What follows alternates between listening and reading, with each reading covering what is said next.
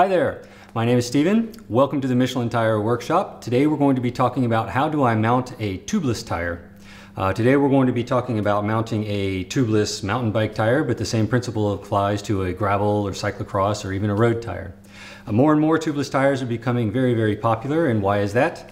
It's because it gives you better puncture resistance. It lets you roll at a lower pressure, which gives you a little bit more comfort, and also gives you a little bit better grip, especially in wet or slippery conditions.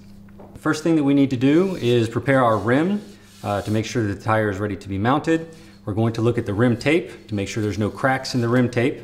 We're going to look also at the rim itself to make sure there are no spots in the rim that are bent or damaged from rock hits or something like that.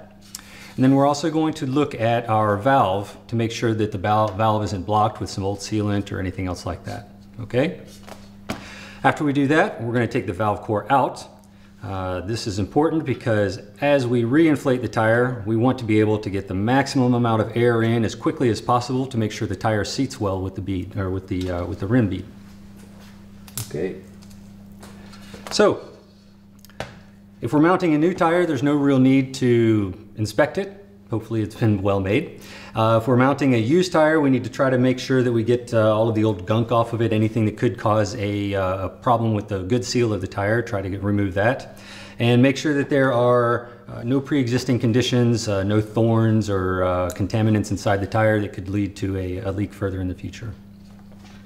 So the first thing we're going to do when we mount the tire is we're going to look and see if it's a rotationally specific tire. On this tire it is, and we see here that the indication of the rotation is here. So I want to take that tire and place it as though I'm sitting on my bicycle to make sure it's going to roll in the correct way, okay? And then I'm going to take my rim, always with the disc brake on the left, because on bicycles disc brakes are always on the left. This way I know the rim and the bicycle are well matched, or the rim and the tire are well matched, and that when I mount it, it's going to go in the proper direction.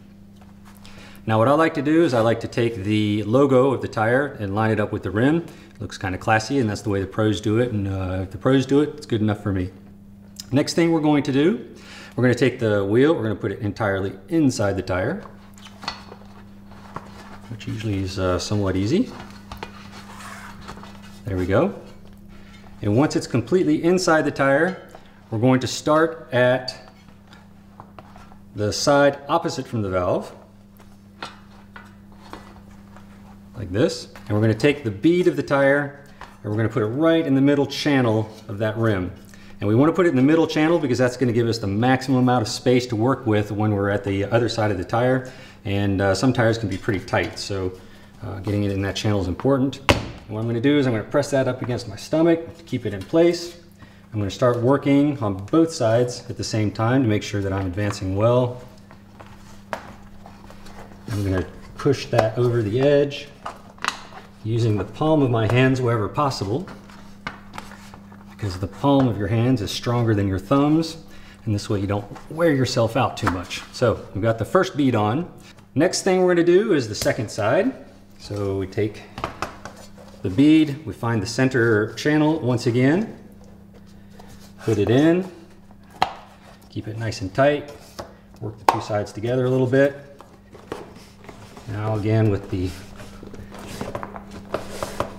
ends of my palm, or palm of my hands, I'm going to be working that in. Now at this point there's actually two different ways that you can continue.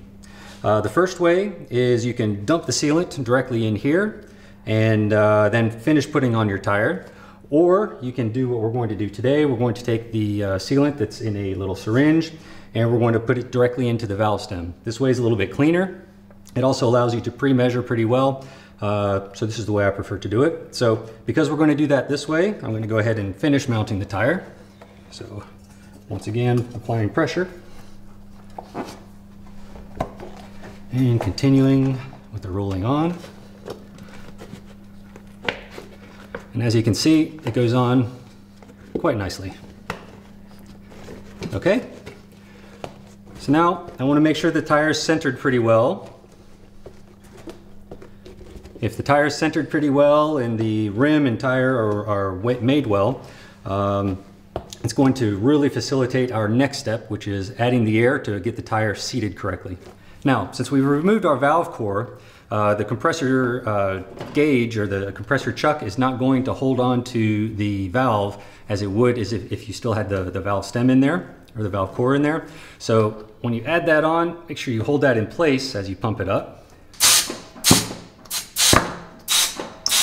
Okay, so that should do it. Now I'm going to do an inspection of the rim line just to make sure that everything's on there correctly. I'm going to go ahead and take this off and plug it up with my thumb just to keep the air in so that I can do a nice inspection and make sure that it's well seated all the way around. There's not any variation from the rim line to the rim itself, and it looks like everything's well mounted here. There's no problem. Now, because we're going to be adding the sealant back into the core, I'm going to go ahead and let the tire air escape. You don't need to be worried about the tire coming off of the rim because it's nice and well seated in there. So all that it's left for us to do now is to take our sealant, line it up well with the hole, and go ahead and pump all that sealant in there.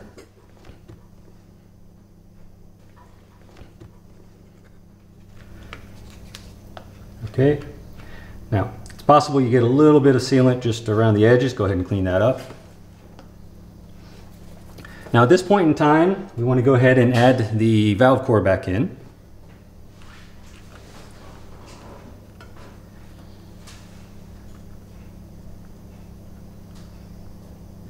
Just finger tight should do nicely.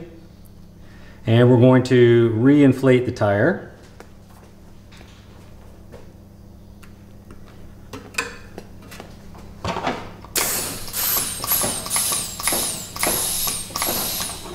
Okay,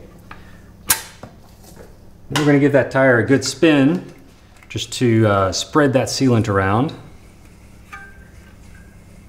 and rotate it to the side so that it gets in there nicely, spreading it around, and then rotate it to the other side.